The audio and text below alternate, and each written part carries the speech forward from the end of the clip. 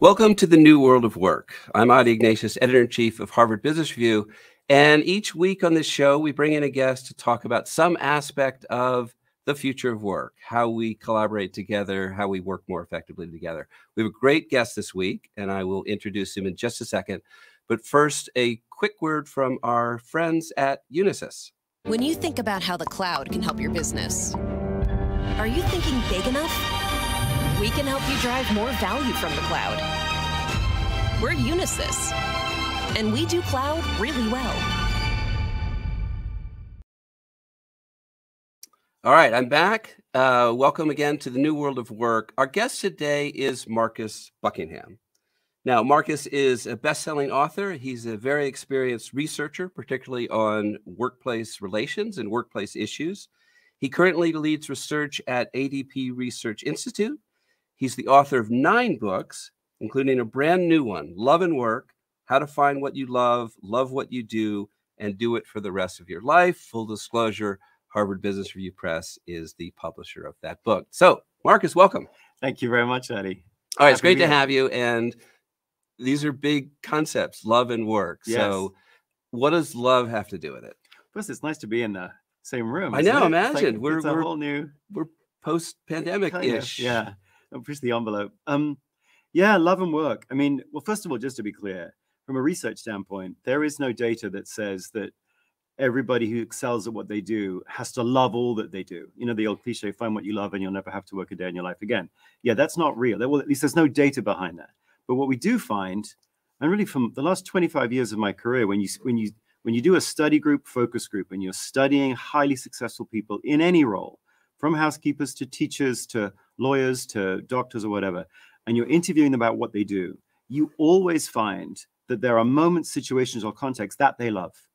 That they don't love all that they do, but they do find love in what they do. And so that's the challenge for all of us, and it's not once a month.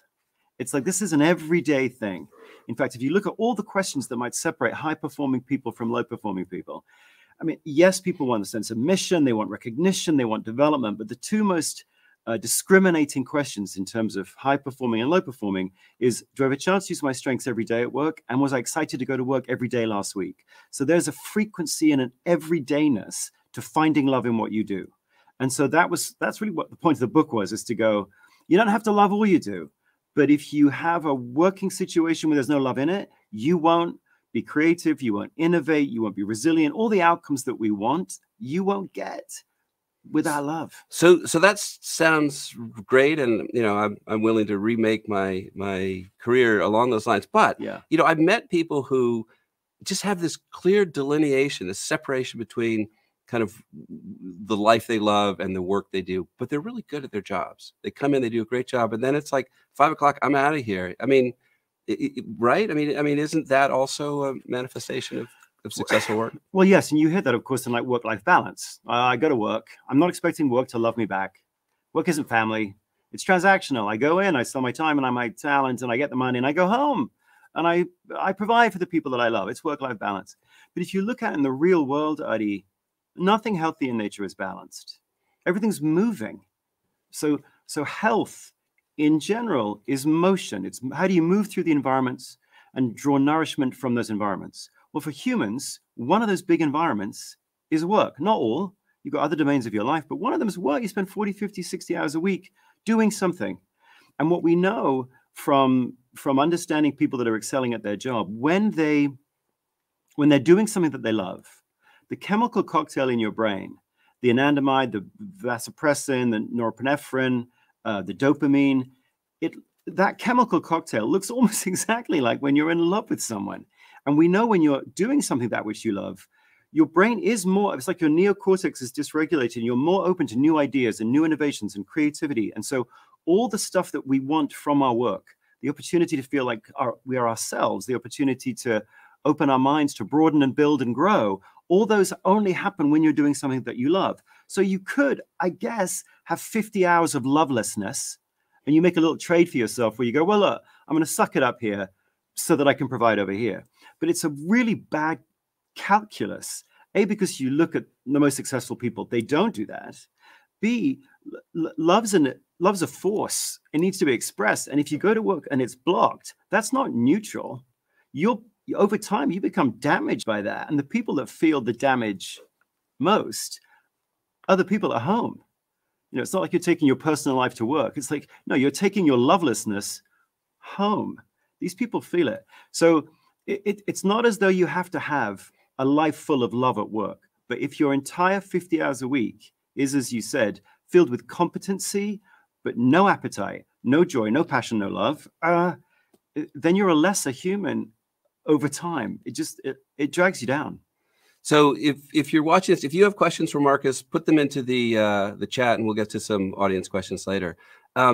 So I think there are companies who have tried to deal with this problem, you know, this lack of full engagement, passion, love, whatever you call it, by empowering their workers. You know, we empower them at the front lines, and that will achieve better results and will make people feel, okay, I'm valued because I'm empowered to have flexibility in how I handle situations. I mean, is that what you're talking about, or is it something else? Well, certainly that direction is a good direction to go in. And more, the way that technology works, of course, is that we're automating some of the rote functions of most jobs. So you think about where technology fits in, indeed where AI and machine learning fits in, that does more and more apply to the parts of our jobs that are routine, thus leaving a lot more room for maneuver for many people in many jobs to use their judgment, to use their emotional intelligence, to use their authentic connection with a customer or a colleague. Like, all of that is good, no question.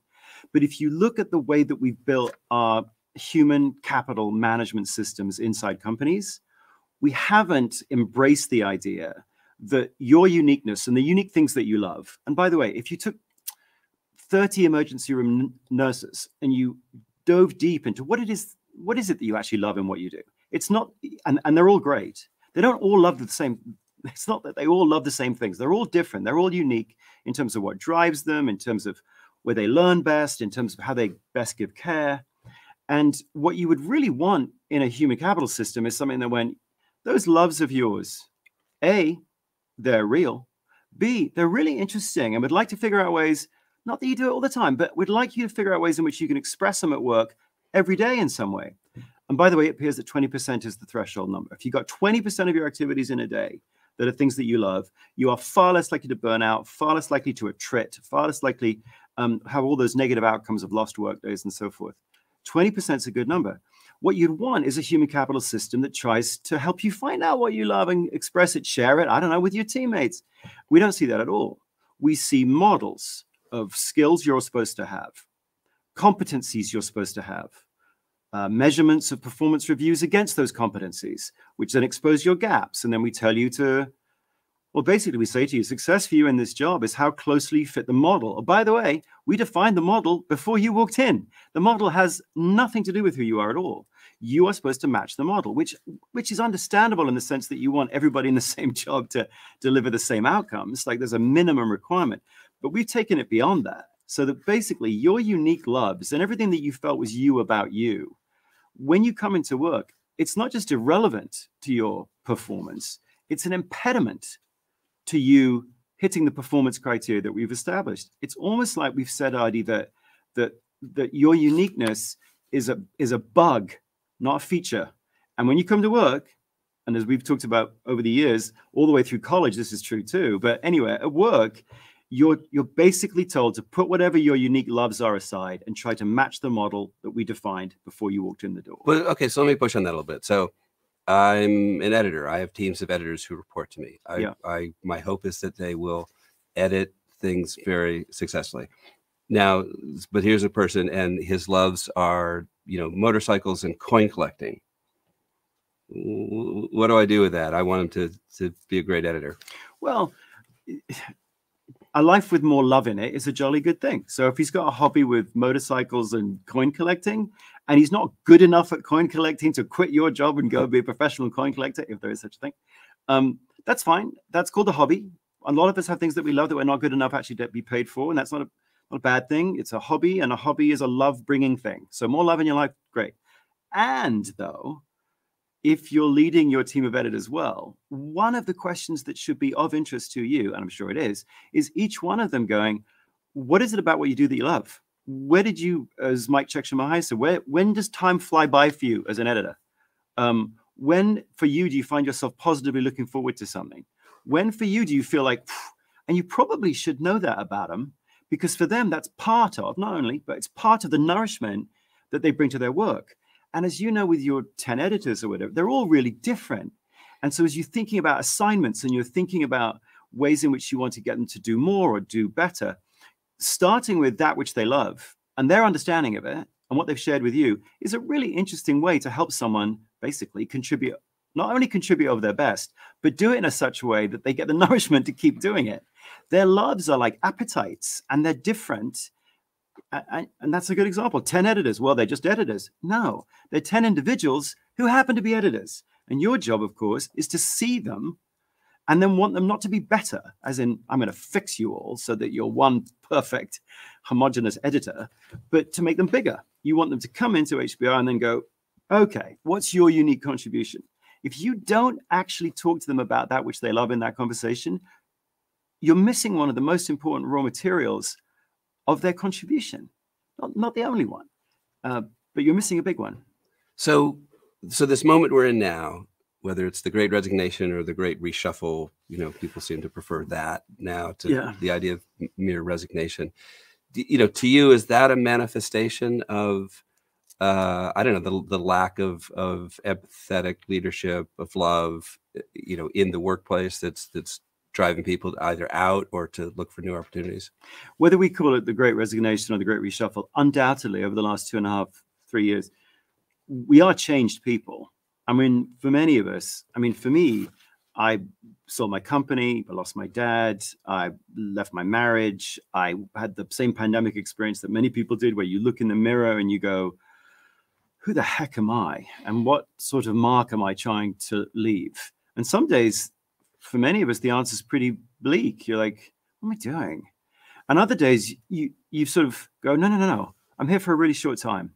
I want to try to do something that matters. And for many, many, many millions of us, we've come out of the pandemic and gone, I'm not a cog in a machine. I'm me. And I've had a really deep relationship with me over the last 2 years. Any CEO that thinks, oh, it's just press rewind and then we'll start again. And we'll just go back to normal because normal was so great. But for many of us, as we've seen in data relating to engagement, relating to resilience, normal wasn't so good, even pre-pandemic. By the way, pre-pandemic, we had a burnout problem with doctors and nurses. Like, it wasn't the pandemic that created, work wasn't really working for us pre-pandemic. Then the pandemic turned it up to 11. And then we sort of come out and gone, okay, look, we've got about 1.8, 1.9 openings for every person applying. So I've now got a bit of power. And I want to join a place that actually does, not in a soft woo-woo way, but does see me and is interested in what I love to do and how I can contribute it. Not that everything should be individualistic. It's not about narcissism. It's about contribution. So we've come out of this pandemic with a lot of us going, I think myself included, probably you included, going, what is the unique dent I'm going to make here? And is there a company out there that is actually going to build their talent brand around that? Not that everyone's skipping to work. I mean, the old thing about they call it work for a reason, right? But I'm not going to go there and be emptied out. I'm just not. So for those companies who want to be the ones that attract the one person when they've got almost 2 job openings available to them, if the companies that want to really draw me in, they've got to speak directly to my, sorry, but I'll say it, they've got to speak directly to my heart. Are you really genuinely interested in me? By the way, dear hospitals, if your org structure is 1 nurse supervisor to 60 nurses, so you got that poor nurse supervisor is going to try to pay attention to the heart. You said 10 editors, 60 nurses. How can that poor nurse supervisor even know their middle name or whether they're married or whatever, let alone what their unique loves about nursing are?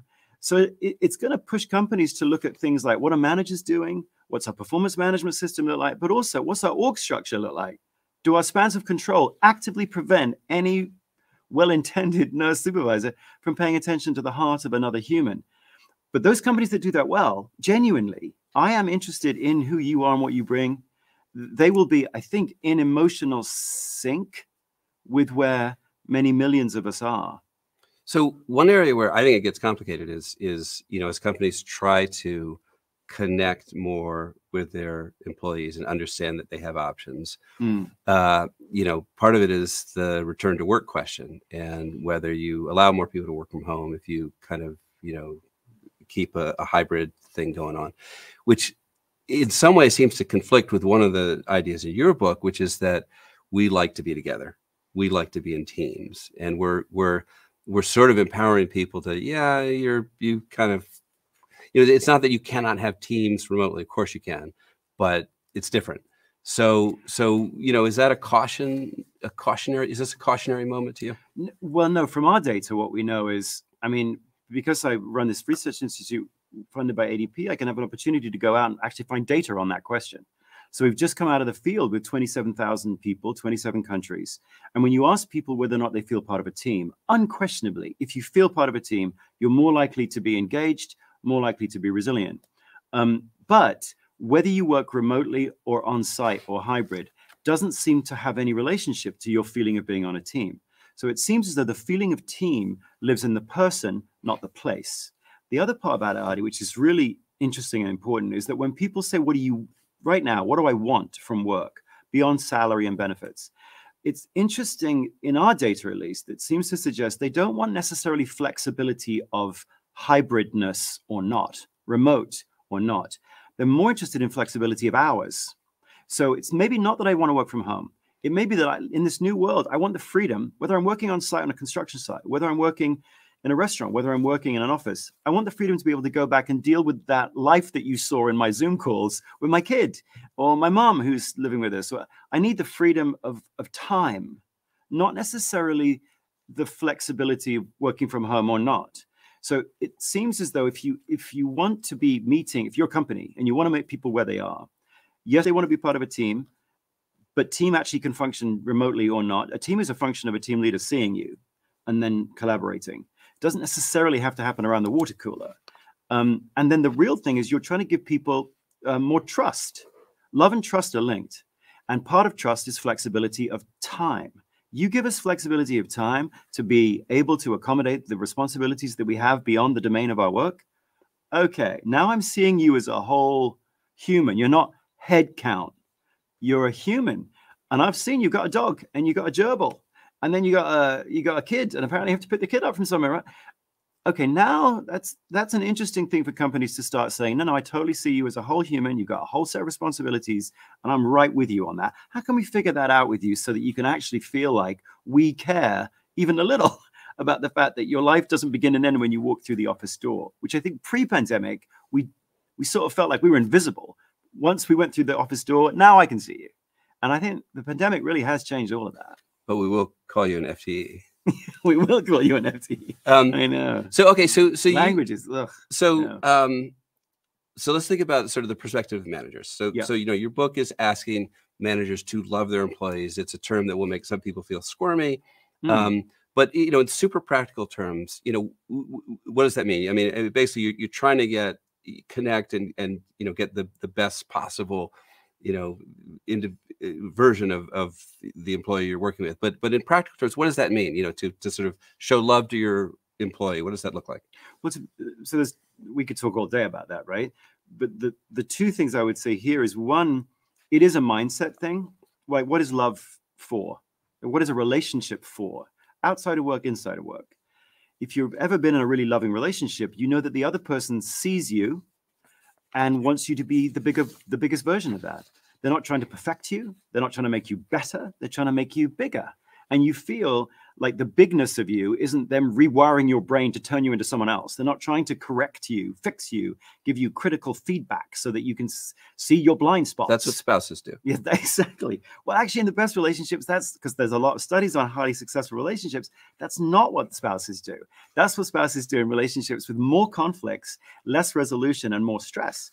The last thing you want to do in a spousal relationship is be in one where the person is like a detective, telling you what the real reasons are for why you did what you did. Because then you're permanently kind of on edge, right? Going, because they're probably right about some of it too. So the first thing for a manager is, love in a relationship means I see you, I want you to be bigger. Sometimes it's tough love. So sometimes I'm going to tell you, what's right for you versus what you want. And I'm doing that because I want you actually to, so it's expectant and demanding. The second thing really practically for managers is, and this is true for you if you have kids, is frequency. When it comes to love, frequency trumps intensity. You don't say to your people, hey, look, if you got one really good day in a month, like one really good day, that should be fine. Remember that day a couple of months ago? No. What the best managers seem to realize is, I'm going to talk to you every week.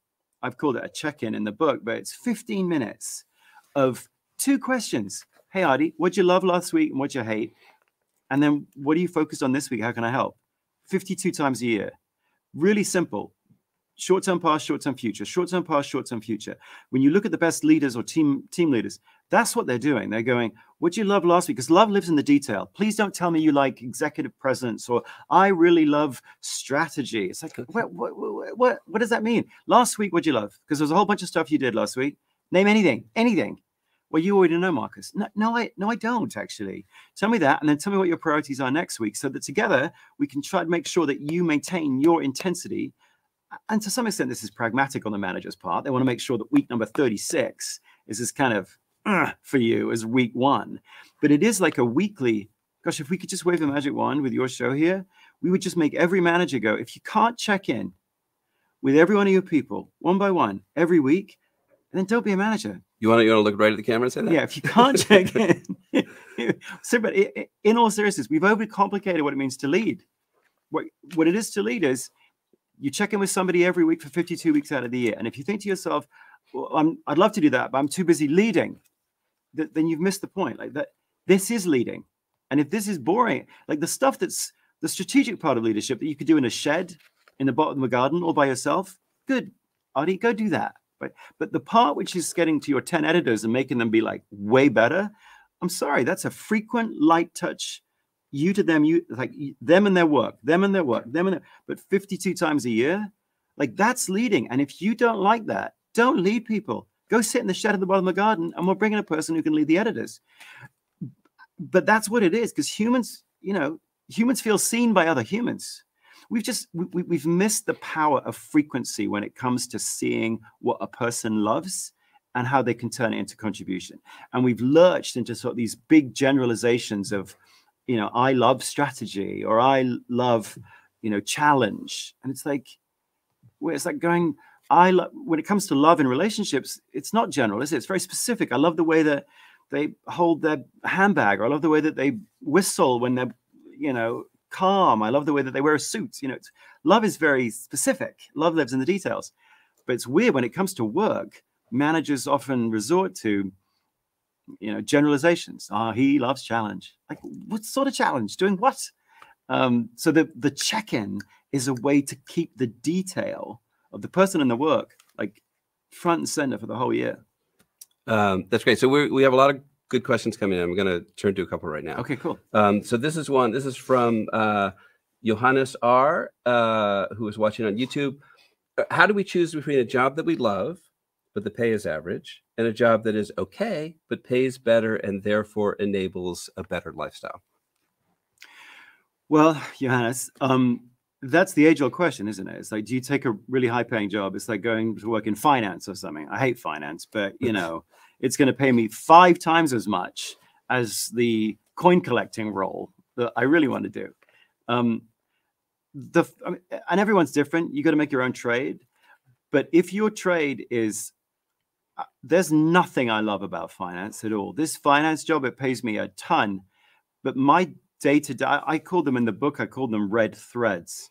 So any job isn't just a job with a job description. It's made up of thousands of different activities, moments, situations. It's like a fabric. And some of the situations are black, gray, white, green, yellow. They lift you up a little, they lift you down a little. But some of these threads are red.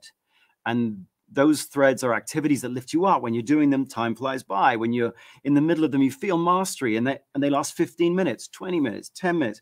If Johannes's job has none of those, and he's looked, he's taken a blank sheet of paper around with him for a week. He's drawn a line down the middle. He's written loved it and then loathed it. He took it around with him for a week or 2 weeks. And on the loved it list, there's nothing. Then what I would say to you, Johannes, is that's a bad trade. because by the time I'm just going to do it for 5 years. I'll have a loveless life at work for 5 years, but I'll earn a lot of money and then I'll quit and I'll open the bed and breakfast in wherever. By the time you quit, you're damaged. By the time you quit, you're a different person because you've had 5 years where for 40, 50 hours a week, you are not yourself. Love unexpressed isn't neutral. It's a caustic force. Like all forces, it should flow. If it doesn't flow, it's not neutral. It like eats you up. If you've ever been in a relationship where there's no opportunity for you to express that which you love, it feels deeply alienating and destructive. So if you've looked really hard for love in your work, even though it's not the quintessence of what you want to do, but you've looked hard for those little red threads and you found none and you keep finding none, then no matter how much money you're getting, it's not enough because it's destroying you as a human. And the people around you that you think you're fooling, they know it. They might even know it before you do. So start by trying to find the red threads. And if you can find some and you're well paid, well, okay, well, that's now interesting because you're getting nourishment, psychological nourishment. All right, here's another good question. This is from Susanna from Angola. And the question is, what if I love my job, but have a terrible boss? That's a tricky one, isn't it? Because when you think about love, love has to be received. Like somebody has to see it almost in order for you to be able to feel comfortable expressing it. We know for sure that you develop in response to another human being. And often that human being at work is a boss. So the question for you is, if you deeply distrust your boss, all the data that we would have would suggest that if that's a persistent condition, like you've tried to come to the boss and go, hey, listen, I don't think you trust me. Or, hey, listen, I don't think you even see what I love to do. And you seem singularly uninterested in it. And you maybe have suggested some things that you might do together so that you can have a chance to contribute more. Because remember, the point of love is it's a precursor to contribution. Love turns into performance. I mean, it's a precursor to performance. So if you've had that conversation with your manager and your manager still is like, I'm going to keep you down. I'm going to keep you down. Then I'm afraid in the end, because we develop best in response to another human being, if that human being is a person that you don't trust and that wants to control and stifle you, you actually do have to leave your boss, which is why in the end, many people do up and leave their boss, or flipping that around. It's why they often follow a really good boss from one company to another, because that person is so, quintessential to my feeling of, are my loves even interesting to them? And do they want to turn them into contribution in any way? So yeah, in the end, the reality is bosses do matter. All right. One more question from the audience. This is from Roxana from Solana Beach, California. Oh, hi, Solana Beach. And Marcus, I know you have kids. So her question is, how can I help my kids find what they love in their future careers? Oh, wow. Roxana, that is an amazingly good question. I mean, one of the promptings for the book actually was talking to my daughter about, because obviously during the pandemic, many kids turned to their parents for help with various subjects. So my daughter was asking me about geometry and what's the difference between a parallelogram and a rhombus. And I remember thinking, A, I have no idea. And B, wow, someone spent 10 years on geometry with my kid. Like someone took geometry, some curriculum designer somewhere 20 years ago took geometry so seriously. There's 10 years of lessons on it and language and routines and rituals and formulae. And it's like, whoa, somebody took geometry incredibly seriously, which is great. I'm a big fan of numbers. But no one taught her about her. No one, she's got no language to describe that which she loves. She's got no language to describe who should turn to her for what, where she loves to be asked to step into herself, where is she at her best, where is she like a deer in the headlights, all that. There's nothing. There's nothing at all. So for parents, first of all, just know the schools, but they're not interested in the kid and in the loves of the kid. They're interested in the kid achieving a certain grade point average, passing standardized tests so that they can go on to the next level at college, etc. So it does fall on you, actually. And the best way to think about finding what your kid loves is two things. One, believe that they're there. If you've got more than one kid, you'll know these kids are really different in that which they love. And that same mom, same dad, really different patterns of loves and loathes. It's weird, right? No one sort of talks to you about that. But one of the biggest questions is, why am I different from my brother? And if I wanted to be more like him or less like him, could I be? How much can I rewire my brain to be like him?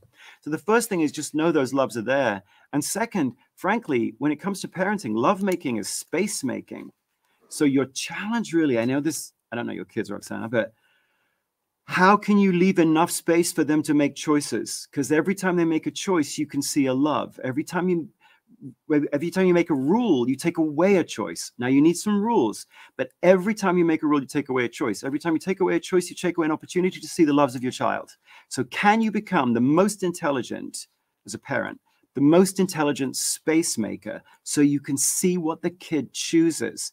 And then over time, of course, those patterns of choice, Adi, I'm sure you've seen this with your kids, the patterns of choice aren't random. They change a wee bit, but they're part of patterns. And so if we can start to see the patterns of the kids' choices as parents, wow, what a great way to help that kid have a language to talk about themselves when they need to pick a major, when they need to go through a job interview. Great answer. So let's go back to the workplace. So, there are plenty of managers who sort of manage lightly, and then, every year or a couple times a year, they're called on to evaluate and, give a number rating to the people on their team. Now, I know from your books that you're not a fan of that system, but I want to hear the Marcus critique of why that's not a good approach and what might be a better approach. You mean like the yearly or biannual sort of performance appraisal? Performance review, yes. Well, that's still sort of everywhere, yeah. right? 80% of companies have some sort of yearly performance evaluation of some kind. And this is quite fresh for me because a friend came in the other day and she's a very effective person at her job. In fact, she was so effective that her company had included with a few other folks a time and motion study of how she was doing her job because she was so good at it. So she was all chuffed, and she was coming in for her yearly evaluation. And I think quite liked her manager too. But she was coming in going, I hope I get a 4% raise, because if I'm good, that's what they give you, versus that 2% raise, 4%. Now, regardless of whether or not there's any motivational power in the difference between 2 and 4, that's what she was going in for. Well, so she came out and I was like, how was it for you? And she goes, well, apparently I'm a 3. And I'm like, what do you mean you're a 3? She goes, exactly. That's what I said. What do you mean I'm a 3? So they have a 7-point scale where it's inverted. So 1 is really good and 7 is bad. And the person said, well, her boss said, well, we don't really give 7s and 6s because if you're 7s and 6s, you're fired. Well, no one really gets a 1. So you're kind of, you're upper echelon in the middle part. And she's like, what are you talking about? I was in the time and motion study as a study group. I was one of the excellent ones. And they went, yes, well, you're probably actually a 2, but we'd actually run out of 2s. And so you could think of yourself as a 2, but we just didn't have any left. And she said, what do you mean? Well, we forced the curve. Because otherwise every manager's going to give everyone a 2 or a 1, aren't they? So we can't have that. So therefore you're a 3. And she was so, and she got the 2% raise, not the 4% raise. So there was that part of it that was damaging. But also on a human level, Adi, it was like, I'm not a 3. I'm actually not even a 2. And we know from data that even the 1s following a performance appraisal, their performance goes down more than 30%, even when they're a 1, because they walk away going, I'm not a number. Don't do and the problem with all this is that we've kludged together performance measurement with performance development. Performance measurement, if you want to do it once a year so that you can hand out variable comp, okay. I don't think you need a rating number to decide who gets the 2% versus the 4%. Like you could just go straight to the 2% and the 4%. But if you want to do that once a year, because that's the cadence of the way that you do your finances, all right. Performance development, though, as we were talking about with the check-in, I mean, if you looked at The Last Dance with Phil Jackson, he and the Bulls, 6 championship rings, not because Phil Jackson was like, well, they don't need any help from me. They're the best ever. Off you go. You don't need me to check up on you. But instead, he's like, no, you're Michael Jordan, and you need me to check in with you after every game, pretty much every game. How'd that work? Should we tweak that? Should we alter that? If you really looked at performance development done well, it's frequent in the moment, the person and the work. There's the tweaks and the adjustments and the course correction. Not long. This isn't like a burden on managers. It's just like, no, pay attention to what the person is doing in the work all the time and tweak and adjust, because that's performance development. Well, the problem with these once a year performance reviews, you shove both of those together. Not only does my friend go in and come out going, apparently, I'm a 3, but also she has to then store up all the stuff that she might want to talk about in terms of her career or in terms of her progress for the next year. And then she has to and it gets so anxiety inducing for managers and employees because they both know it's like a pressure cooker. It's been building and building and building and building. And then those poor managers too have to sit down and go, I've got to answer every single bloody question that she's got, because she knows, and I know that she knows that I know that she knows that I know. We're not going to talk about it again for a year. So our timing is all off. Our humanity is off. And then the point of these different functions is off. Solve for performance measurement and solve for performance development. And you'll end up with two really different looking systems. Shove them together and you end up doing both of them really, really badly. Yeah, that's a great critique. So we're actually over time. There are tons more questions. I know it goes so fast. There are a lot more questions I can't get to, but Marcus, thank you for being our guest this week on the New World of Work. I loved it. All right. So that was Marcus Buckingham. He is the author of many books, but the new book, Love and Work. And if you like this stuff, check it out, because a lot of really interesting analysis of how office places don't work and how they could work with just a little tweaking. And maybe the big takeaway is, meet with your reports 15 minutes once a week and really sort of talk to them, really listen to them. And it's not that hard. And if you don't like doing that, you probably shouldn't be a manager. I like that takeaway. So we'll be back next week. Our guest next week is Hamdi Ulukaya, who is the CEO of Chobani. Very interesting guy, very active in a lot of social issues, particularly on behalf of refugees, both in the U.S. and globally. So that is next Wednesday, April 20th, 12 noon Eastern time. I hope you tune in. If you'd like this content, subscribe to our newsletter. Go to hbr.org/newsletters for more. And again, thank you for joining us. See you next week. This is the New World of Work.